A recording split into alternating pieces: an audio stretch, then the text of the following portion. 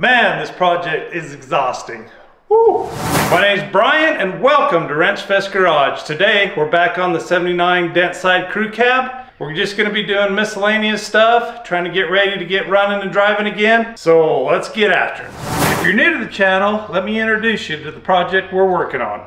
Well, better yet, I'll just show you. I'm gonna take this F450 frame and this body and this 12 valve Cummins and this manual 6-speed transmission to make the ultimate Ford Dentside Cummins truck. First project of the day, we're gonna get this driveline cleaned up and get it back in the truck. We checked it out, the U-joints look good. It should fit, should bolt right in. Let's get it cleaned up and painted and see if it fits. I'm gonna tape up this U-joint here just so the end caps don't fall off, because that would suck.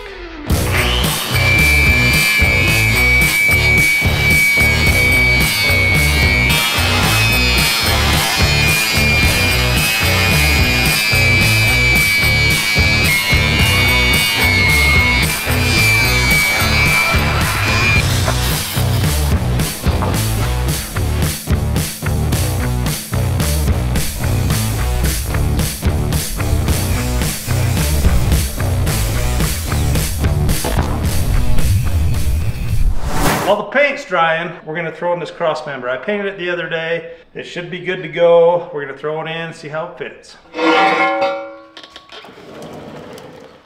Don't scratch it. Just throw it on the ground. So the cross member goes right here. Before I put the cross member in, I'm gonna go ahead and pull this front drive line out. It's a little bit easier to access right now, so we'll pull it out, we'll paint it, and we'll get it thrown back in. Oh yeah, piece of cake.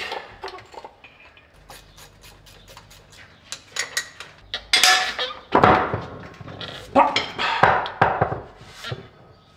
Let's go check this paint. See a little more paint on that.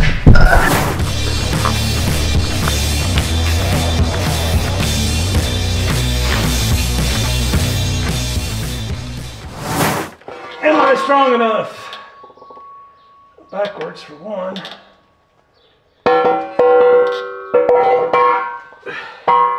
Yeah, it was nice and painted.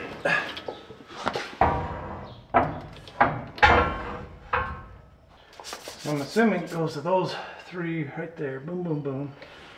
And I got to find the bolts. So I'm missing a few bolts for the cross member. This bag of bolts actually came with the F450. This pile of bolts is from the Cummins. So I'm just trying to find some metric bolts that'll work for this cross member. Get it bolted in and be done with it.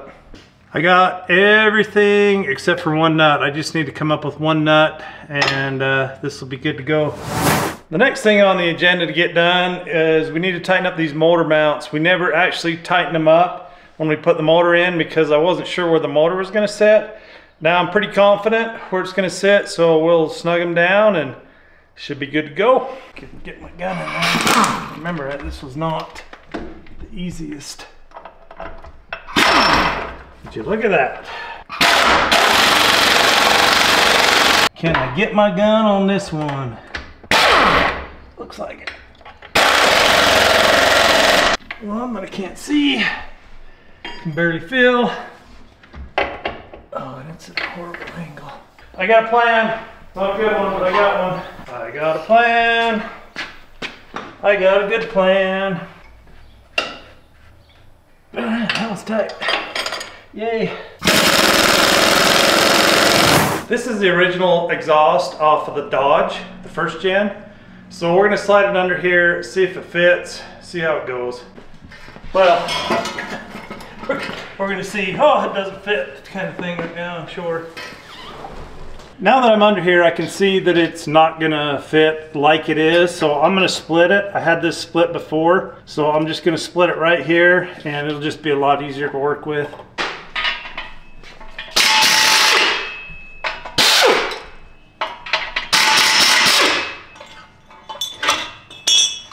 Let's see if we can get this apart.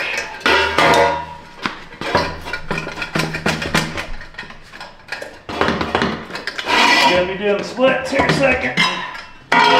Got it.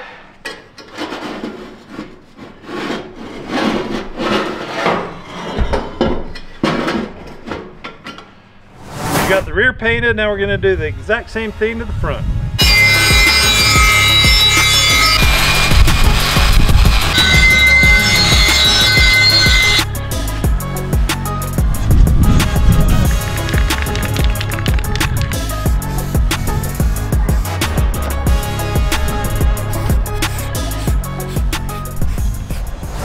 This project's getting close to running, but it's just all the little stuff that's kind of holding us up. The exhaust, hooking up the brakes, hooking up the clutch, hooking up the steering. You guys know how it goes. It kind of takes forever. It's all the little stuff. Let me know what projects you're working on. Let me know how long it's taking you.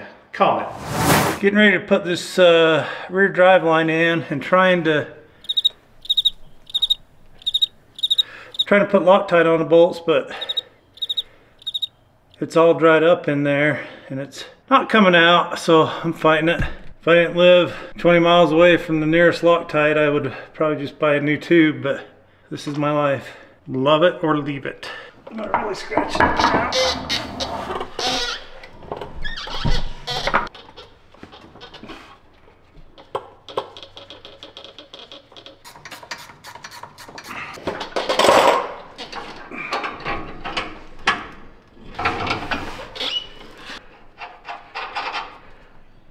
Jump up in there and see if that transmission feels like it's in neutral. I might have got it.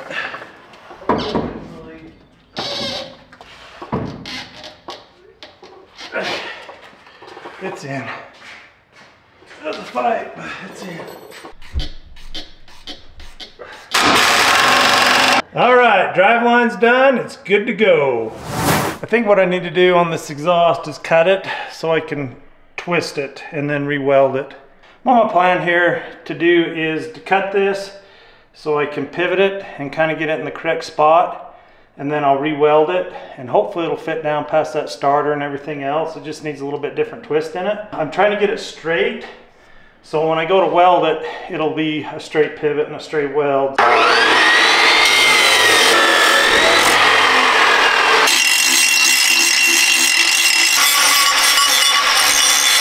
I got the downpipe cut off, and so I'm going to attach it to the turbo, and then I'm going to hopefully see if the rest of it will fit, get it adjusted, get it welded, and see if it'll work.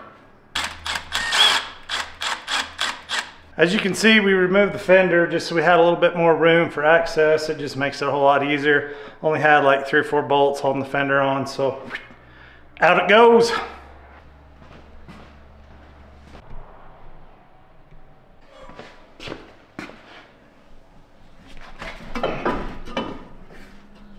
Setting up the welder, get ready to weld this. Gonna tack it and just make sure it fits good, and then I can get some kind of pipe on it going that way, and then we'll fully weld it.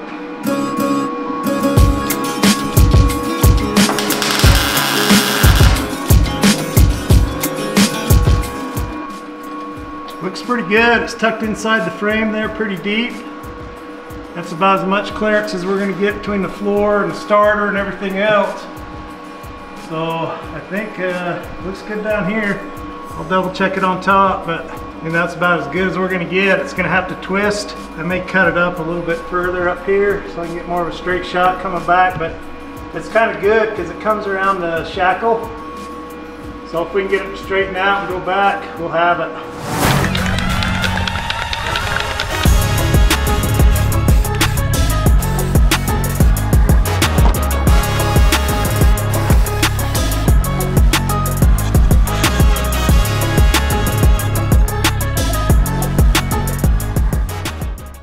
All right, got her all painted. I gotta put a new U-joint in it before I can install it. I'll have to get the parts for that. But yeah, looks a little better. We'll throw it in. Too hot.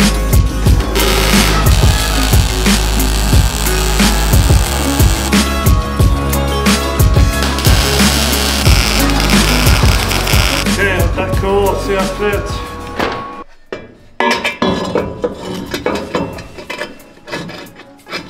That's a top fit. That's it right there. I like how the heater hose is. That's not gonna be like that for real. We're gonna. You should just leave it there and see what happens. Yeah, it's gonna burn. That's about all we're gonna get done for today. We got the drive lines painted, we got the rear one installed, we got some exhaust work done, got a few things checked off the list, that much closer to getting it running. Thanks for watching. Don't do a thumbs up either. Keep your hands down. I don't know what to do with my hands.